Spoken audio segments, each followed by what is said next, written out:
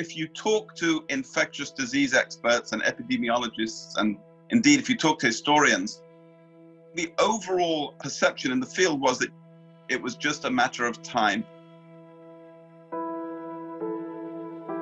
The question is, what bug is it that will cause this problem?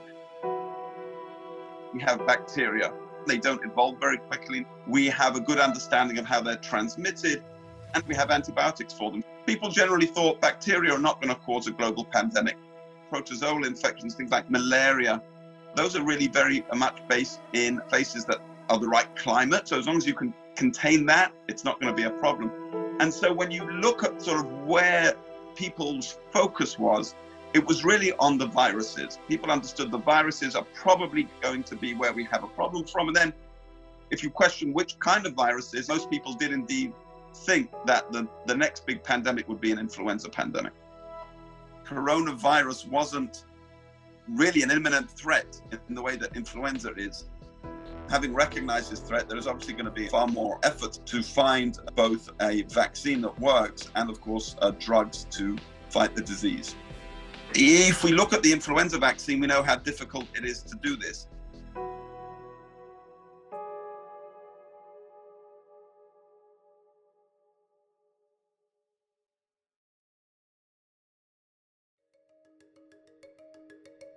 In the time of the outbreak of the 1918 influenza, there was really very little that a doctor could do. We have sort of three mainstays of treatment. You had whiskey, you had enemas, and you had bloodletting. There are examples, many examples from across the world actually, where people had their bloodlet as a way to treat influenza. They would take a knife or a tube, insert it into a vein and remove your blood, and it was thought to cure you. When you remove some blood from somebody who is very sick, you make them lightheaded and faint, and they tend to sort of pass out. And this was misinterpreted back then as a sign that, oh, he's calm, he's sleeping. During the epidemic, aspirin was widely used, but nobody really understood at that time what happens when you take too much aspirin. And I've treated aspirin overdoses as an emergency physician. What happens in severe aspirin overdoses, you get fluids pouring into the lungs, making breathing difficult, which actually mimics the symptoms of the flu. Because so much aspirin was being prescribed at the time in very large doses, it may be that some of the people who died during the pandemic died as a result of highly toxic aspirin overdoses rather than the influenza itself. And this is a very unsettling thought. But at the time, they didn't know better. I think it was a very genuine attempt to deal with the outbreaks with the best science that they had of the day. There was a great amount that they were completely misguided and wrong about. There are some differences between aspirin and chloroquine. I mean, we knew back in 1918 that aspirin does treat the symptoms of fever. That is clear. We just didn't know the dose. The question about chloroquine is still out. We don't know at all whether or not it treats anything to do with any of the symptoms of COVID. We still don't know whether hydroxychloroquine is going to work. We have to wait for the evidence based on the good clinical trials.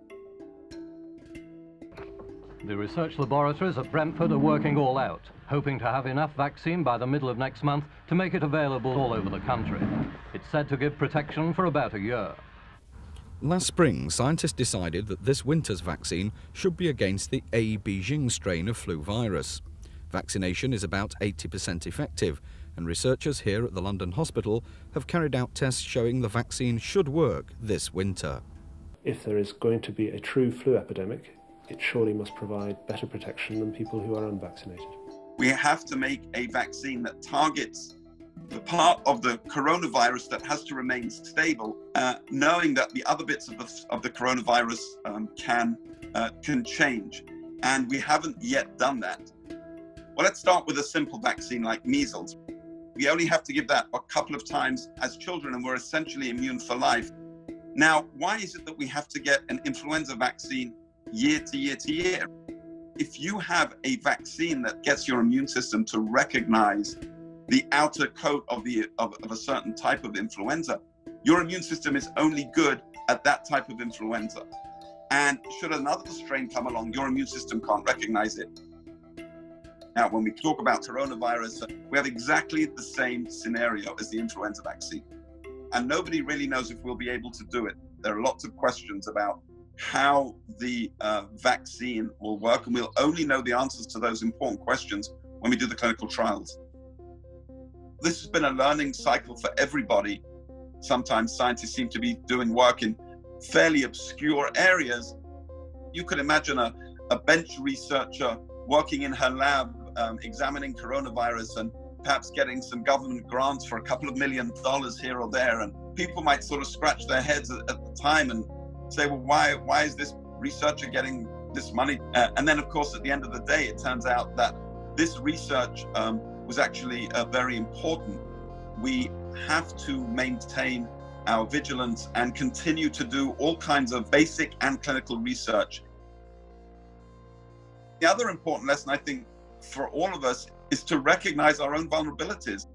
We know from what happened back in 1918 that it is entirely possible for people to be quarantined, distant from other people, social distancing, and then when they come back out together, there could be a second wave. We had the outbreak of the disease first noted in the US in January and February of 1918. Around spring and early summer of 1918, the British Medical Journal said, well, that's it, we're done, no more influenza. People were no longer quarantined in the way that they had been. The virus came back. It tore through some cities. Now, that was probably a result of two things. Not only the fact that people were no longer quarantined, also because influenza is a seasonal virus. And the big question that we have now is, will there be a coronavirus season? But nobody really knows what will happen. This is a very, really an open question. But we do have to be very cautious, I think, as we think about what the next steps are. We are not invincible, despite all the amazing things that science and modern medicine can do. Disease, whether it's viruses, bacterial infections, they all have a potential to harm us in a very serious way.